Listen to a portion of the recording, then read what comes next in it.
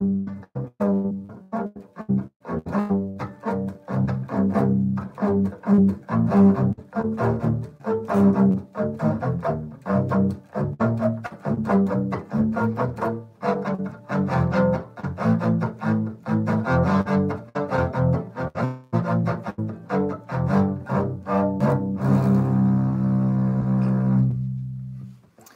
some lowness of the notes right there for all you guys. What's going on, everybody? Matt Bell here at the Electric Violin Shop, and we are talking today about 6 and 7. That's ridiculous. 6 and 7 string violins. That's right. So yes, it's a thing. I know the guys Brett and Eddie don't subscribe to all that, but they're not the arbiters of all that exists in the string world. And sometimes you just got to step outside the box a little bit. So yes, 6 and 7 string violins are a thing. We talked about 5-string violins a couple weeks ago, and why would you want a 5-string violin? Well, that extra range is pretty nice if you are improvising. It's also nice if you're playing in a band and you want to be able to take up some spaces that are different from a traditional 4-string violin. It's also nice if you're working a job and you want to be able to take violin or viola parts. But what if that's just not enough? What if just that low C, an octave below middle C, what if that's just not enough? For me, it's not. I play a 6. This is actually a used 7-string that we got in that is, it's on our website. It is for sale right now. So yeah, for me, I like the 6. I like the playability of the 6 with the extended range. The 7 gives even more range, and we'll sort of talk about what those strings are. I guess we'll start with that. Like, what the heck is a 6 or a 7-string violin? So we actually, with like with a 4-string, E, A, D, G, play that one in tune maybe. You go down a 5th to C, like your 5-string violin. Go down another 5th to F. And then if you just need more than that, low B flat. So that is where all that is headed. So the 7-string violin goes down to B flat. It turns out that even 7 isn't enough for some people. The nerve. Guys like Chuck Bontrager and some of those guys that want to go heavier, and lower. They do make an even lower string, an E flat string. And John Jordan, because John Jordan is John Jordan, he made a 9-string one time because somebody just insisted on it, and there wasn't anywhere to go below low E flat. So he said, well, let's find, we'll have to go up a little bit, and we'll go up to, you can't go up to a high B, the string will just break. So we went up to a high A, as if, E strings aren't screechy enough already. Went to a high A, so there's a high open A string on that 9-string violin, and it goes down to a low E flat. So yeah, sometimes you just need a little more, and that's what you get. So I went on the Electric String Players Forum earlier this week. It's raining around here, and I'm having a bad hair day. I'm sorry. I went on the Electric String Players Forum on Facebook earlier this week and asked, I said, hey, we're going to be doing a live stream on 6 and 7-string violins. What do you guys want to hear about? Do you have any comments you want to make? And there were a bunch of questions and some discussions on there. Really cool. If you're not part of the Electric String Players Forum on Facebook, you should be part of that forum. There's some really cool people there from all over the world. Lots and lots of different opinions, which is wonderful. But everybody's been really cool and respectful, even when we disagree with each other. So it's a cool platform. And Trevor Dick out of Ontario has done a fantastic job of running that forum. Hey, what's happening in the Dominican Republic? Espero que todo está bien allá. Let's see, who's here on Facebook? Man, we got so many cool people. Joseph Shack for Rob Janoff, Corey Zillish, Raz. Everybody's here. Karen Griffin, what's up, everybody? So many extended range players here. Like Joseph, he's just delved into the 5-string world, but the rest of these guys are 6 and 7-string players. Awesome. So yeah, some of the most knowledgeable people in the world sitting right here on Facebook with you guys. So if you've got questions about sixes and sevens that I cannot answer, Raz or Rob or any of those guys can answer those questions. Corey's got a 7. And then somebody is in, where's somebody? In Connecticut, balmy Connecticut. Those are words you don't hear all the time. Lars Thorson, what's happening, brother? Tara's here. She's soon to be a 7-string player. Lars can play anything with strings on it. So, man, all these cool people. We're talking about 6- and 7-string violins today. One of the first questions that came, I think this was Corey's question on the Facebook side of things, was asking about alternate tunings. Okay, so when I told you what the strings are on here, right? I told you what all the strings are.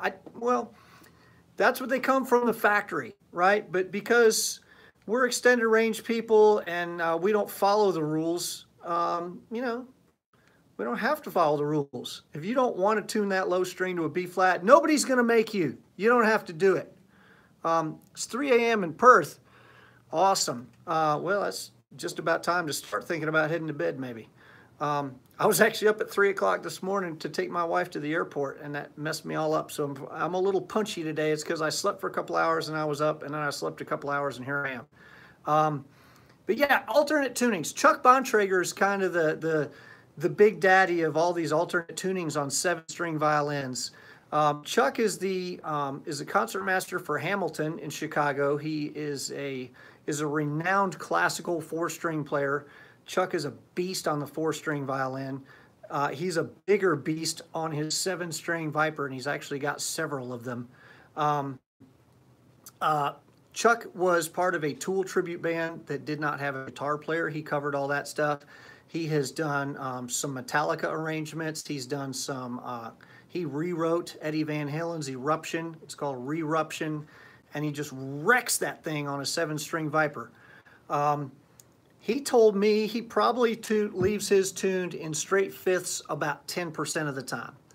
About 30% of the time, he takes his bottom 4 strings, so that would be G, C, F, and B flat, takes those each down a half a step. So he leaves E, A, D, leaves those alone, and then everything below D string goes down a half a step. He calls that his drop A tuning, and that takes his B flat string all the way down to an A. Just heavy, heavy, heavy, low, chunky, wall rattling sound. I don't always listen to Chuck Bontrager, but when I do, so do the neighbors. And then he said about 30% of his time in drop A tuning. The other 60% of the time he does in what's called lift D tuning. And because he's treating this like a guitar, he wants to basically emulate drop D tuning on a guitar. So he takes his B flat string and tunes it up to a D. And you can do that. You can crank that thing down and tune it up to a D. And then he tunes this F string up to an A. And that allows him to start going after guitar parts. So that's when he does his Metallica stuff. That's when he does his Tool stuff. That's all in lift D tuning. And that's the great Chuck Bontrager. You can find him here on Facebook. He's a super cool guy. It may take him a month to get back to you because he doesn't spend all that much time on Facebook. In fact, he did say that he was going to be. Chuck's tuned in right now. He probably just can't hear us because he's in the pit at Hamilton. He may be watching us. So everybody wave to Chuck. Told him we'd wave. He might be in the middle of playing. You know, I don't want to miss my shot or something right now. But yes. So that is some of the drop tuning and alternate tunings that people are using. You can tune this thing however you want to tune it. We've actually got a blog post on electricviolinshop.com that talks about how to tune a 6-string violin. It's a 6-string violin if you want to play country on it. If you want to play a 6-string violin, we'll let the Midwest come out a little bit there.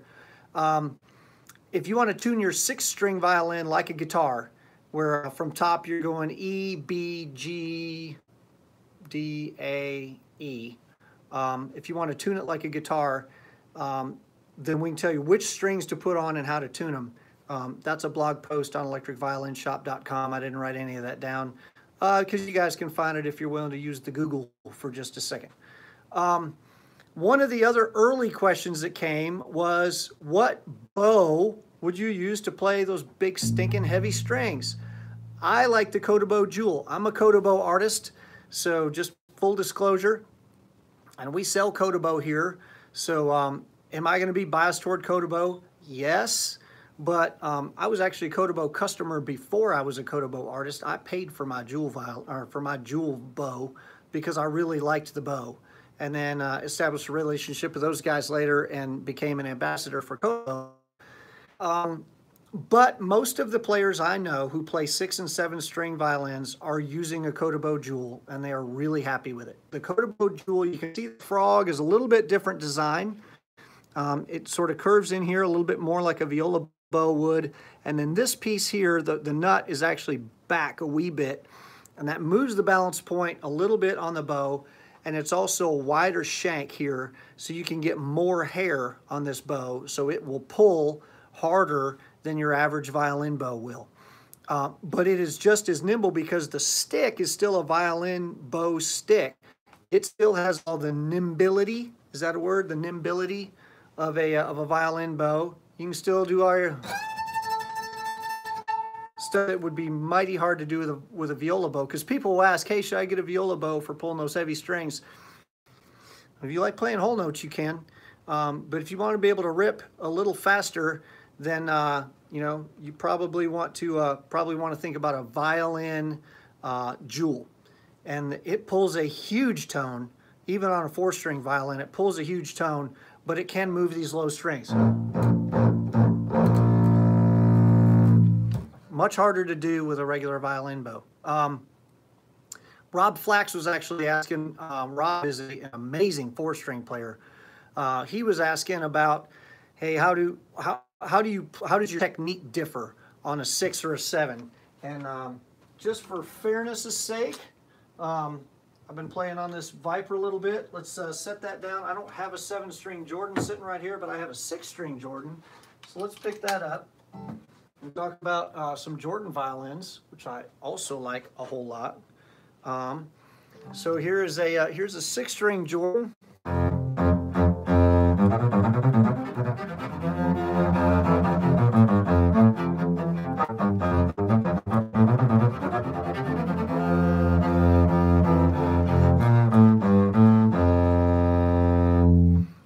So yeah, you can move that F string pretty well here.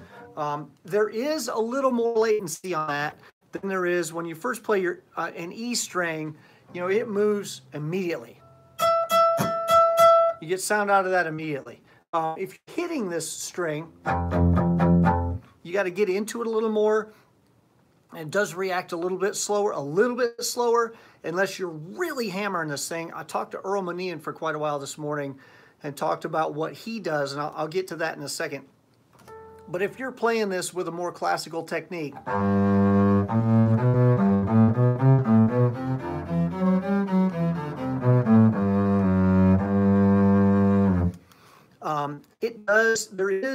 there's a hair more latency, there's a hair more time between when you decide I'm going to push that note and when the sound comes out.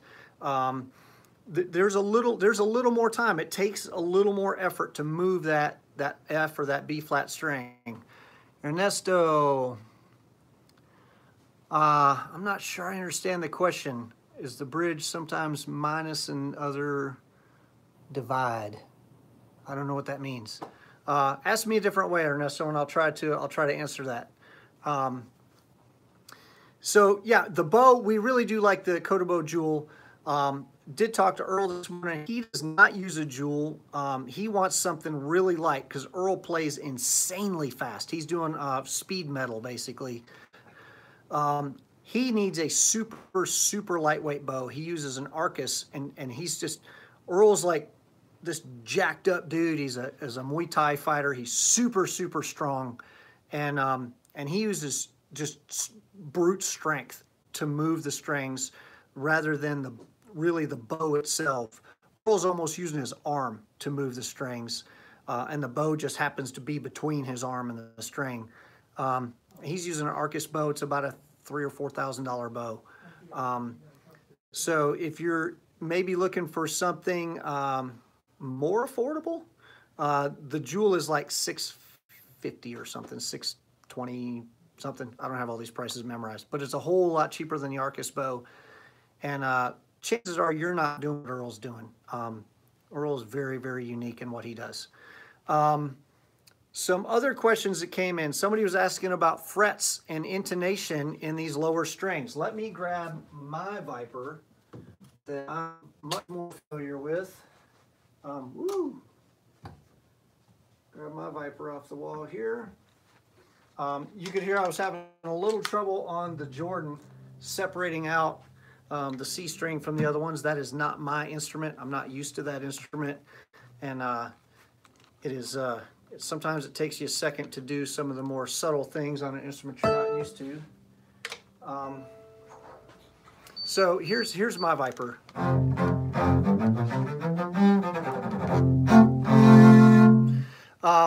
On this one, we talk about frets and intonation on frets. So you have to intonate these bridges when you put a bridge on, and you'll see this little, I've got a dollar bill sticking here. That's another Chuck Bontrager trick, and it's to stop the afterlength on these strings from ringing, because on a Viper, there's a really long afterlength.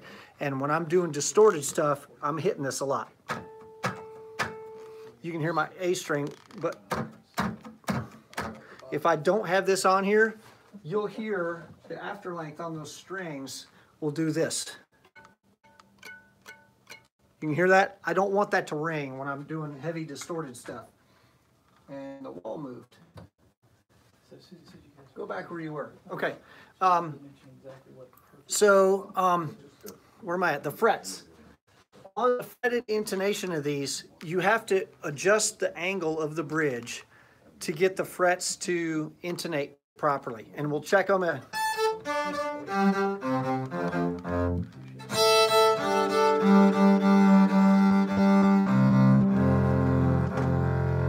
So we check those here, we check them here, and then we check here, and then we check here. So there's several different ways we can that we can intonate, check intonation on this, but you do that by moving the position of the bridge. There's a little bit of an angle on this bridge to compensate for the fact that the F and the C string are a little heavier. But even with that, frets are not magical. There are no magical properties in any of this. And one of the reasons that wood violins puts the frets so low, so that you can play this violin out of tune. Okay, you can feel that fret underneath your finger, but it's not high enough to actually break the string there.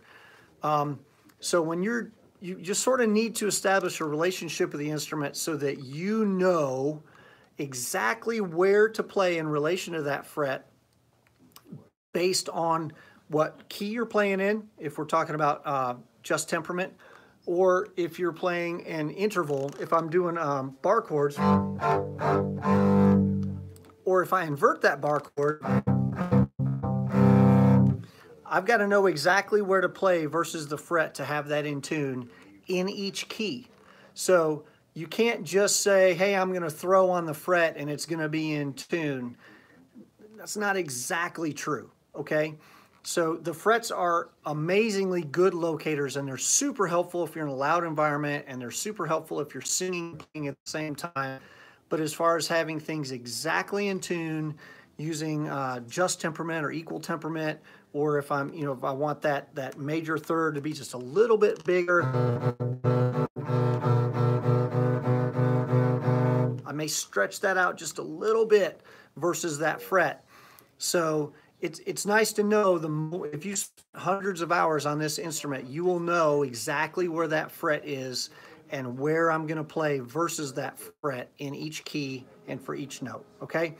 So no, they're not magic, and you don't just blindly trust them, but they do provide a whole lot more frames of reference on the fingerboard than just an empty fingerboard is if you're trying to sing and play, or if you're in a really loud environment where you can't always hear yourself. So yes, the question on frets and intonation is that you don't just blindly trust them, and that's true even on a 4-string, okay? So yeah, awesome. Well, I'm glad I helped. So that was a question about frets. Who was asking me? I think it might have been Karen was asking about string spacing, and like where the correct spacing and angles are. There's no such thing as exactly correct. Okay, so on 4 strings there is a commonly accepted angles, spacing, distance, all that sort of thing. Once we go to 5 strings, all bets are off. And every 5-string manufacturer sort of makes their own compromises. We talked about that extensively in the video we did on 5-string violins. On 6 and 7 strings, it's the same thing. I may go with a wider neck and give myself some more string spacing. If you're worried about people with small hands, you may go with a narrower neck and some tighter spacing. The thing is, the 2 best bridges that we know of for 6 and 7-string violins are the Barbera bridge and the Starfish bridge. They sound fantastic. It's what all the big dogs use. It's what Mark Wood's using. It's what John Jordan's using. It's what Vector's using. It's what the Skull violins are using.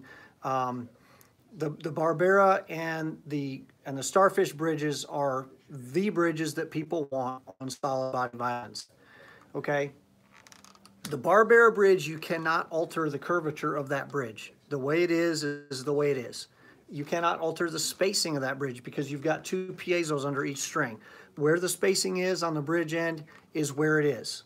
So you can alter on the nut end, and you can get, you know, as those angles, as you're moving up the neck, they are going to change, right? But the curvature and the spacing on a Barbera bridge, it is what it is. So you are constrained on one end of the fingerboard anyway, okay? On the other end, yes, you can go narrower or wider. I've got big hands and I like some better string spacing because I do occasionally, believe it or not, I do occasionally play classical music on my 6th string. I've got some Bach partitas arrangements that I do here. I did a, which concerto did I do? One of the concertos that I played with my friend Emmanuel in New York. I wrote an arrangement to accompany him. All that's classical stuff played on a 6th string, and I did need the extended range for that, okay? So I like having a little bit wider string spacing because I have to do some of those Bachian type chords on here while I'm playing. If you have smaller hands, Earl Manian actually has his, Jordan was made with a 3/4 size. The neck is basically sized as if it were a 3/4 size violin because he has smaller hands and he wanted to have access to all those strings, and he plays just blisteringly fast. He didn't want a bunch of string spacing and just slow him down. So each manufacturer can do that differently. There's a question here, do frets impact shifting and calluses? No, I mean, the wood violins frets are so low, you can sort of feel them as you go by. Slide right over them. Calluses, I don't know, I've been playing fretted violin for 20 some years, so I mean, my calluses are pretty solid. The tips of my fingers are pretty much dead. So I don't know if it's any different on that for a forced than a fretless. I wouldn't know. I don't have a control group to test on that. So yeah, each manufacturer is going to do their 6 and 7 a little bit differently. I know I'm trying to think who else makes a 6 and 7. Aceto makes one. There's some other guys that make them, but the ones that we carry are the Vector, the Viper, and the Jordan. Yeah. String sets. Somebody asked about string sets. I think it was Daniel Deininger asked about string sets. Somebody is asking. Oh, yeah. Oh, yeah. Ernesto, what we'll have to do, we'll have to talk about how yours is intonated. And every time you change the strings, you're going to have to re-intonate it. We do have a video on our YouTube page on how to intonate a fretted Viper and how to check those different landmarks on here to make sure that your bridge is exactly in the right place. So that is going to be really helpful for you. Yes, Spur Violin makes a 6. There's a bunch. Electric Violin, Lutherie makes a 6 and a 7. Have not played any of those. So I can't talk about what they feel like. But they're all going to be different because there is no convention. There's no rule that says that a 6-string neck is X number of millimeters wide. what are the string sets? So pretty much everybody, not everybody, well, pretty much everybody who makes violin strings makes a 4-string set, right? Have to. A lot of those manufacturers make 5-string sets. 5 strings are so common that many manufacturers are making 5-string sets. You can get a violin C, and that's a thing, okay? Sensicor is who makes the F and the B flat and the E flat string that everybody uses. There may be somebody else who's making them, but everybody that I know who uses 6, 7, 8 string violins, they're using Sensicor from F on down. If you're not a big Sensicor fan, then maybe you want to use something else from G on up, and that's fine. A lot of people split their sets. Mine are split. I'm using helichords on some and Sensicors on some. So yeah, you can split your set, and they're generally going to work real nice together under most circumstances. F and B flat are so different anyway that they're different. Does D'Addario make the lower strings? They do not. Sensicor makes the lower strings. You use octave strings. I mean, if you want to, you can. They probably, if you're using a fretted violin, they may not intonate properly. Like a C string and a B flat string are going to be different. So they would intonate different. But Chuck doesn't have any problem tuning his B all the way up to D or his F all the way up to A. Yes, Chris.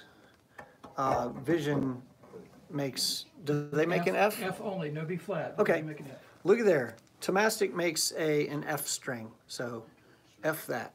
How do you like that? All right. What? He said F string. You totally did that on purpose. A little bit, I did. I did that a little bit on purpose. The F string, the lowered B flat is same on a bassoon. I don't know. I've never played the bassoon. I assume, sure. I'm a rock guy. We don't use a lot of bassoons in rock and roll. We will talk about what all the strings are here in just a minute. I will get to that. And where they compare to other instruments, like instruments people have heard of, not the bassoon. Let's see. Somebody was asking about EQ. I think it was Akiva was asking about EQ. The thing about EQ is what we adjust to make your instrument with your technique through your system and your ears all work well together, right? Count how many times I use the word your in that sentence. Your instrument, your technique, your system, yours in a sentence. The only real general advice I can give is I like to use a high pass on pretty much every channel, including kick and bass when I'm engineering. So I can tell you what your hertz frequencies are for each string. Your low G on a 4-string violin is 196 hertz. So when you're setting your high pass filter, you can set that all the way up to say 200 hertz. Remember, high pass isn't a brick wall. It doesn't take below 200 and just dump to 0. It's a second order filter, so it rolls off. And they're generally, you can control sometimes 12 or 24 dB per octave. 24 is relatively steep, although it's still not a brick wall. So if I set my high pass at 200, 196 is still coming through real nice and strong, okay? Your C string is at 130 hertz. So you can just keep that in mind if you're setting your high pass filter. Your F string is at 87 hertz. And then the B flat string is at 58 hertz. So you can just keep that in mind. Honestly, if I had a 7-string, I would still probably start with my high pass around 100 and then start dialing that back just until it sounded nice and balanced to my ears. Especially if I have a Barbera pickup, which tends to be a little heavier on the bottom end anyway. The Starfish pickups tend to be more balanced. The Barberas tend to be heavier on the bottom end. That's why I like a Barbera pickup, because I need all that thunder coming out of there, because we're conjuring up demons and whatnot and all that. So that's what's going on with EQ. So 196 hertz, 130 hertz, 87 hertz, and then the B flat string is down at 58 hertz. Somebody asked about impulse responses. I use an impulse response on this a lot, because sometimes I do want to sound like an acoustic violin, viola, cello, whatever. So a violin body impulse response is going to start crapping out below about 200 hertz. And it's because the violin body itself, the wooden body, is not designed to amplify sounds below about 200 hertz. So once you start getting down to C and F strings on a violin body impulse, they start dying out. They sound real thin, they sound real weak, because that's what they would sound like on an acoustic violin body. It just can't pump those lower frequencies out. So you got two options if you want to use an extended range instrument with a violin impulse response. You can get a hybrid impulse response, which means you take a cello body impulse, you take a violin body impulse, you cross them over, you time and align them, you do all that stuff, and then you blend them together so that your high strings, just like a violin, and then your low strings are going to sound more like a cello. It's a little bit of work. It can be done. You can find cello body impulses out on the internet, violin body impulses out on the internet. They're out there. You can find them. The other thing you can do is if you're using something like the V-Sound or you're using a more radar pedal or whatever, if you want to, you may want to blend in some of your dry sound and bypass the impulse response so that your dry, heavy, thick sound is going to come through, and then you're sort of sticking that impulse response off to the side, so you get that woodiness off to the side. That's another way to not make it kill your super low frequencies. Did you... I'm pushing the button and I can't pull up this whole comment. Did you discuss how the lower range, and then it goes ... So, sorry, can't push see more and it didn't go. See more, see more. Feed me, see more. Oh, there it is. Discuss the lower range of 6 and 7 strings offers actually used. Yeah, we'll get into that. Is there a genre where that expanded range is more effective? Oh, yeah. Series of real antique to blah. Yeah, okay. So there's a cool comment there on YouTube if you guys want to read into that. Yes, yeah, we'll talk about why a 6 and 7 string violin where would it actually be used. So the question that David Wallace, who's head of the string department at Berkeley, what he wanted to point out, this is not just a violin, a 4-string violin with a couple extra strings bolted on because we got bored one day. It is a separate instrument that is totally legitimate, is totally it's similar but different. It is its own thing. And there are a lot of people writing and performing for this instrument. I'm one of them. There are much bigger names than me out there. Val Vagoda has a Broadway play that she does with her 6-string Viper. David Wallace plays a 6-string viola. Joe Denizon plays a 7-string Viper. Rudolph Hawken plays I think a 6-string Viper. He's a professor at the University of Illinois. Tracy Silverman, if you guys don't know who Tracy Silverman is, we're done here. Tracy Silverman is probably one of the most famous 6-string violinists alive. I did an interview with him for the Rockstar Violinist podcast. If you haven't listened to that, as soon as we're done here, go listen to that podcast. Nico Muhly is a composer who's written a concerto for 6-string violin. Tracy has written 3 concertos for 6-string violin. John Adams has written concertos for 6-string violin. Jesus Florido composes for 7-string violin. Mark Wood, obviously the guy that invented this instrument, who started making 7-string violins back in the 1980s. Mark Wood has composed an incredible body of work for 7-string violin. Earl Manian out of New York plays a Jordan. He writes for 7-string Jordan. Martha Mook is a violist out of New York. She writes for an extended range viola with a low F string on it. Lev Zherbin is another 7-string composer. There are so many people writing so many really amazing pieces of art. Joe Denizon, we talked about. They're writing fantastic music for 6 and 7-string violins. There's tons of literature out there. So yeah, Tracy Silverman was one of the first guys to say, hey, let's do a power trio in a rock setting with violin, bass, and drums. He was doing this back in the 80s and 90s, where he's got a trio that doesn't have guitar in it. I'm about to release an album that doesn't have any guitar in it. It's it's pretty heavy. It sounds like there's guitars in it. There's no guitars in it. It's all done with 6-string violin. So where that sort of brings us to is where the range of this instrument is versus other instruments. Someone who's talking about a bassoon. If you're writing orchestral music, that's important. It's important to know. So let's talk about the low F of a 6-string violin gets you 2/5 below a violin. So 2/5 you'd think is a 10th, but it's not. It's a 9th. It takes us an octave and a whole step below a violin. So if you want to,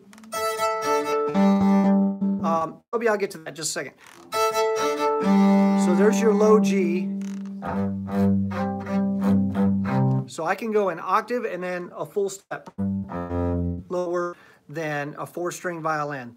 So I'm actually a whole step below an octave violin, but it still allows me to have my open E.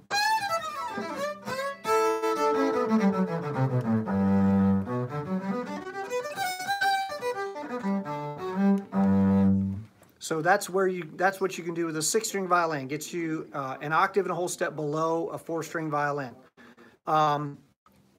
It also gets me within half a step of the bottom note of a guitar. The bottom note of a 6-string guitar is an E. I've got an F. So guitar takes me there, and then I'm normally here. I've got one of my original tunes was actually done in E, so I just tuned the whole violin down a half a step. So then I'm actually playing the things just basically tuned in E flat. A low B flat on a 7-string violin. Let's play some of that. There is a significant difference in playability between a 6-string and a 7-string, which is why I stopped at 6 strings. At least there is for me. To me, a 7-string is considerably more difficult to play. But if you need that bottom end, then you're willing to trade a little bit. For me, the challenge, and it's is how straight up and down. You see where I am for my E string? Look how straight up and down the bow is on a 7-string. And it's B flats here. My bow's almost vertical on an E string. And I'm getting old enough to where I'm starting to think about maybe one of these days I'm gonna start working on a beer belly here. If you've got body parts that are between you and the ground, a 7-string, it could be a little bit in the way. You might have to sort of angle it back to get to that E string, so that you're not smacking yourself in whatever body parts you might have between here and the ground. A 7-string, I can get to a whole step below a cello. So your bottom note on a cello is a C. So I can get to B flat. It is a half step below the bottom note of a 7-string guitar. If you guys are gent guys or heavy metal guys, a lot of times there's 7-string guitars. If you need to get below a 7-string guitar, 7-string violin will do that. It gets you a tritone above the bottom note of a bass guitar. We're starting to get close. And then you're an octave and a whole step below a 5-string violin. So if you've got a low C, so this gets you below a 5-string octave violin. And yeah, a regular viola. So yeah, the 6-string violin, to go back to that, it's that if you think of it as a viola with a high E and a low F, then maybe it's less intimidating thinking of a violin with 2 lower strings. Just sort of depends on how you look at it. So Chuck's advice, which was awesome, we're going to click on what Raz is comment here, and I'm just going to keep clicking until it works. Just actually drop the shoulder and elbow for the low B flat and let the wrist T-rex a little bit. Okay. Yeah, when Chuck plays his, it looks completely effortless. So I would take Chuck's advice on that all day long. Yeah, it's like a B flat cello with a violin on top. There's a way to think about it. So that just sort of shows where you are versus other instruments. You're a tritone above the bottom note of a bass. You're an octave and change below a 5-string violin. You're a whole step below a cello. You're a half a step below. Even on a 6-string, you're almost, was it 3 octaves between low F and high E? It's a lot. So that's what's going on with those. What are other people asking? We got to get to all this. Oh yeah, somebody's asking about cover bands. I toured with a cover band for 2 different cover bands for 10 years each, with a 5-string violin. But in those situations, I was playing with a band that had 2 guitar players. So there's 2 guitar players and me. As far as getting down into that low F and B flat range, I would have just been in the way. But for the last year that I was touring with my band here in North Carolina, I had a 6-string violin. I didn't use my F string a whole lot with that band, because we did have 2 guitar players in that band. But with my original stuff, I do need low F string because I have completely replaced the guitar player. There's no guitar player in that band at all. And when I do a lot of church gigs around here. Having that low F string allows me to cover a lot of cello parts. If you listen to a lot of contemporary Christian music, there's a lot of cello and stuff in there. It allows me to cover cello parts, viola parts, violin parts, all together. Synth parts you can cover, organ parts you can cover. You just take up a lot of space down there, especially if I do a lot of fill-in work now that I'm freelancing. I'll play in a lot of bands that only have 1 guitar player. So if that guitar player, say I've taken a solo and he's been chunking away for me, when he goes to take a solo, no, I can start chunking away for him, and the bottom doesn't fall out, right? Because otherwise, on a 4-string violin, when the guitar player starts chunking away, well, the best you can do is try to get to your G string, and hey, but that's near the top of his range. So how am I going to get below him while he's soloing up high on the neck? How am I going to get below him to create some sound floor so that he's got something to sit on while he's soloing? With a 4-string violin, it's pretty hard. And with a 5-string violin even, you're really not getting there. 6 and 7-string, yeah, it allows me to get all the way down into his, to his cowboy chord territory where I can chunk away for him as he's taking solos. So yes, in a cover band situation, it would be extremely useful. Especially if there's only 1 guitar player in a band. If there's 2 guitar players in a band, usually the rhythm player can handle all the low stuff, and you can maybe cover some of the higher voicings. But yeah, if there's only 1 other guitar player, then it is extremely helpful to have a 6 or a 7-string violin. Trying to think, what other questions do we have? Yeah, one of the questions somebody asked, let's talk about what jobs we can take with a 6 or 7-string violin. We can take violin parts, viola parts, cello parts. We can cover guitar parts. We can cover all that kind of stuff. But I don't like thinking so much in terms of jobs that we can take. I like thinking about what kind of jobs we can create, because it's not a zero-sum game. It's not like there's only a fixed number of jobs and I'm going to displace this guy by doing this.